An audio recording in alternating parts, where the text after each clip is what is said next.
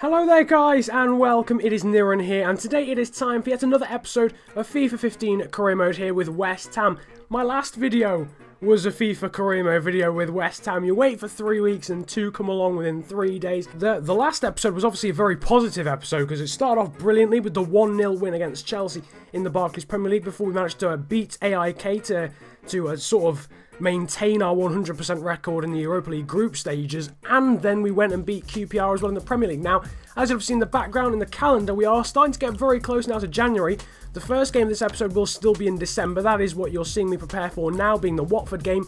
Then we play QPR and Norwich, both of those games now being in January. So in this episode, we will cross over into the January transfer window, and I'll ask you about that some more in my question of the day a little bit later on in the episode. But for now, we are stepping out to a very snowy pitch here at Watford. I think we're at home actually for this game. There you can see the starting lineup: Scuffet in goal, Uchida, Umtiti, Reed, Willems there at the back. Now, before this game, you should know, Watford are at the bottom of the table with 5 points. So in reality, this should be a fairly easy game, given we've had 18 games of the season. As you can see there, Joel Ekstrand giving the ball away to Lasse Schöne for the first chance of the game, but a good save there from Bond in the Watford goal after just 12 minutes and cleared by Paredes. Now a lovely 1-2 there between Wijnaldum and Valencia sees Wijnaldum through, but what a challenge that is from the Swede Ekstrand after a pretty poor touch there from Wijnaldum going forward.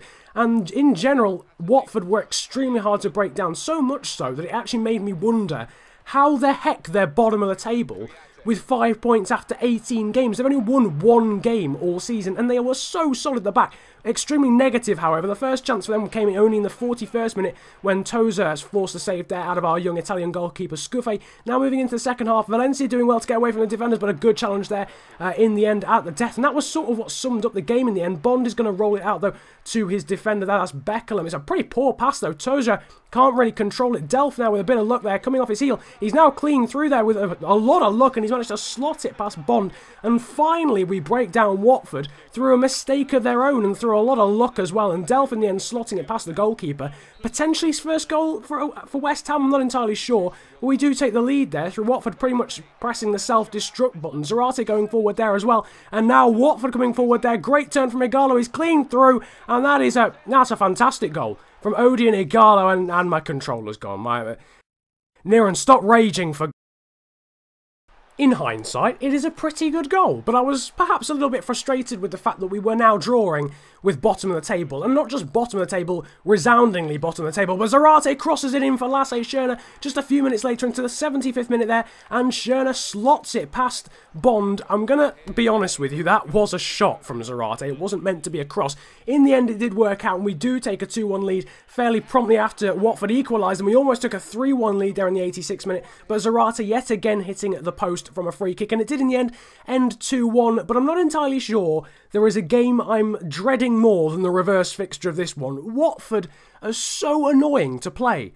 They're so negative, but also so awesome when they do go forward. They just pass it around you like they're Barcelona, despite being bottom of the table with 5 points. Delph getting man of the match there. Good ratings as well for Koyate and Schöne, who of course came off, but of course did score the winning goal. And now you can see after that game, confirmation we are now into the January transfer window, so you can definitely feel free to drop some suggestions for players to buy. I haven't got much money, but it does appear we're going to get quite a few offers for Ener Valencia. I'll perhaps talk about that a little bit later on. But we don't have much money for now, but we're hopefully going to sell a few players and bring in a little bit more cash. So you've got any sort of slightly low budget type players, not ridiculously low budget, but less than sort of 5 or 6 million, and I'll explain later. Just drop that in the comment section below. I'll read through all of them and I'll try and get those done for you. But now moving on to the football, the stuff on the pitch, we are going to be playing QPR for a second episode in a row. Back-to-back episodes we play QPR. Not a clue how it's happened on the fixture list, but we do again play QPR.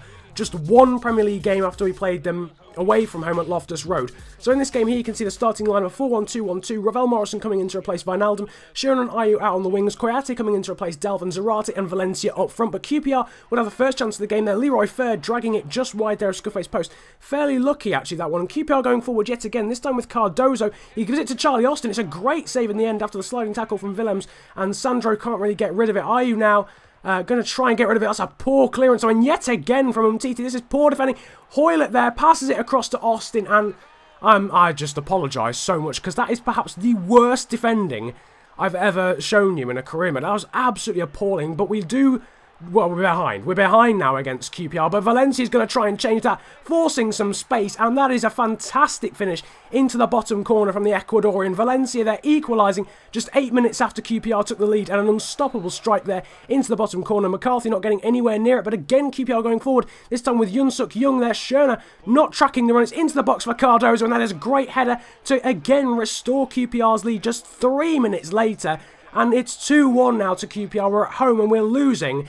And this, I mean, it could get worse as Cardozo unleashes a strike from long range, but Scuffet with a good save. Now we go forward again at the end of the half. Valencia trying to work some space again. He's hit the post. It's bounced off McCarthy, but it bounces kindly. Doesn't even go out for a corner. Could have even gone in off McCarthy in the end, but it's headed out now from a corner into the second half towards Willems. He's going to try and work some space. He's done that well. He's going to force a save there from McCarthy onto the post, and Valencia is there to nod in on the rebound with a diving header. And in the, it's 2-2. But we are having to work harder for this than would have been initially expected. 2-2 now, and that is how the game would finally end. You could probably say 2 points drop, but we were behind for significant parts of that game. In the end, Valencia gets man of the match after his 2 goals, and some good ratings as well for Schöner, but some pretty poor defensive performances. Scuffet doing a good job, but the 2 guys in front of him really letting him down. So after that fairly disappointing defensive performance, now you can see as we start to move on towards transfer stuff, here are some of the players that I'm going to be trying to sell. Chambers and Poyet going out on loan. Jaskalainen and Noble look as if they're going to be going out the door. Noble I don't use, and Jaskalainen I'm getting rid of because he's got fairly high wages. Might be able to do a swap deal that involves a player with lower wages to allow for some pre-season, some pre-contract agreements, sorry. But again, loads of offers coming in for NA Valencia, slapping some fairly high counter offers on them as Leo Chambers goes out to Bolton on loan. But now it is time for my question of the day. And this is, it's a sort of dual part one. The first one is, as I mentioned earlier, players you would like to see me sign, whether it be on a pre-contract agreement or just in general at this point in time, you know, actual like full-on, fully fledged transfers right now. The second part is the fact we're getting so many offers for NA Valencia. Do we cash in on him and give people a realistic counter offer, say sort of 10 to 12 million? Valencia is a very good player, but he is only 74 stat. We could probably bring in a better striker for 10 to 12 million. So drop them in the comment section below. Should I cash in on NA Valencia, potentially bring in a new striker before the end of the transfer window, or keep him? And beyond that, who else would you like me to sign, whether it be on a pre-contract agreement or just in general? But now it is time to get into the third and final game of this episode, and we play Norwich, another team we played fairly recently, only 2 episodes ago, yet again in the Barclays Premier League. Obviously, we had a very tricky game against them last time, going behind and then salvaging a 1-1 draw. Sacco coming into the side to play up front there, the 4-2-3-1 formation with Ayew and Downing as the wingers, Wijnaldum as the attacking mid, and Koyate and Delph as defensive mids. But now Hooper set away already, and a great challenge there from Umtiti, last-ditch stuff there, and preventing a surefire goal with the one-on-one opportunity there for Hooper. But Koyate doing well to skip away from a challenge. Now he's set through Ayew with the through ball. Ayew cuts back, and he's going to try and unleash a shot there, but he's taken down. Surely a penalty. It is. And only our second penalty, I do believe, of this season, but we have grabbed one here against Norwich fairly early on. Bradley Johnson gives it away. It's going to be Wijnaldum who steps up. Will he be able to put it past John Ruddy? He does, and what a penalty. That is right into the top left as we're looking at it. Fantastic penalty from Wijnaldum to give us an early 1-0 lead there in just the 11th minute. And now Koyate setting forward. Sacco, he's done well to get onto the end of it. Will it be 2-0 in the 32nd minute? It is. Diafra Sacco there with a lovely finish past John Ruddy to make it 2-0. Not many chances between those 2 goals, but yet again we score, and now it is 2-0. A very good performance in comparison to the one we, the last performance when we played Norwich. Wijnaldum now going down the wing, getting past Russell Martin. He crosses it back towards Downing. It's a pretty poor attempt at a clearance from Martin Olsen. It drops kindly to Downing, and he's there to half volley it in on his weak foot to make it 3-0.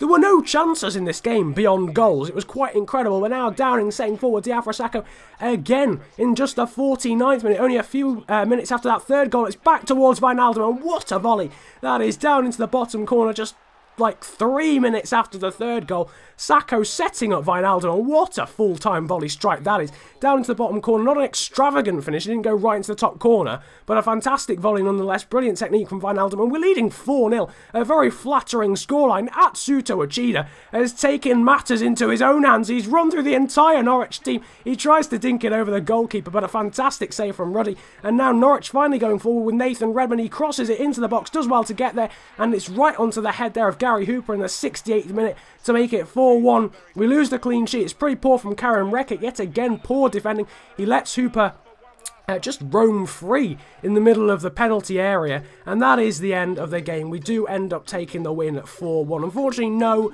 ratings because I may have forgotten to click on it. But as you can see there in the background, Alan Traore is back for action. I'll go into that a little bit later on. Here are some of the players you can see that we're going to be looking at pre-contract agreements. Nicholas Nkolu, Thomas Ince, Clement Grenier, and also after that we've got Joel Matip of Schalke, the 24-year-old centre-back. So these are a few guys you can sort of tell me in the comment section whether you'd like me to sign if I can get the funds together for wages, because obviously you do have to pay their wages until they arrive in July. If you don't want me to, tell me that in the comment section as well, and sort of give me some other suggestions for players you would like to see me buy. But yet again, not for the first time this episode, we're getting another offer for Enner Valencia, this time from FC20. Again, we're going to sort of put about a 14-odd million sort of counter offer on, and then again from Saint Etienne. So Enner Valencia, clearly flavour of the month out of the squad we have at the moment. And you never know, we might be able to get a fairly decent amount of cash. I haven't heard back from any of the clubs yet about that sort of thing, or any of the counter offers we've put in place. But as you can see now, here is the table. It's changed a fair amount after last episode. Liverpool have had an absolute shocker of an episode, down to 4th from being top of the table for about 6 points. United now top from Arsenal. We find ourselves now 3rd. We've gone from 8th to 3rd in 2 episodes. Absolutely fantastic stuff in the end. And yeah, well, what an episode it's been. Feel free to leave a like if you did enjoy. 50 likes yet again would be absolutely awesome. Subscribe if you are new around here as well, and comment about enjoying the video if you enjoyed it that much, as well as your suggestions for players to buy on pre-contract agreements or just outright in this transfer window. I do hope you've enjoyed this episode. That leaves me with enough time to say it's been a pleasure ranting at you guys today. Have a good day, enjoy yourselves, and it's been, you know what? It's been a while since I did an outro. I reckon at some point I should just slap an outro on a video. I think it would be really...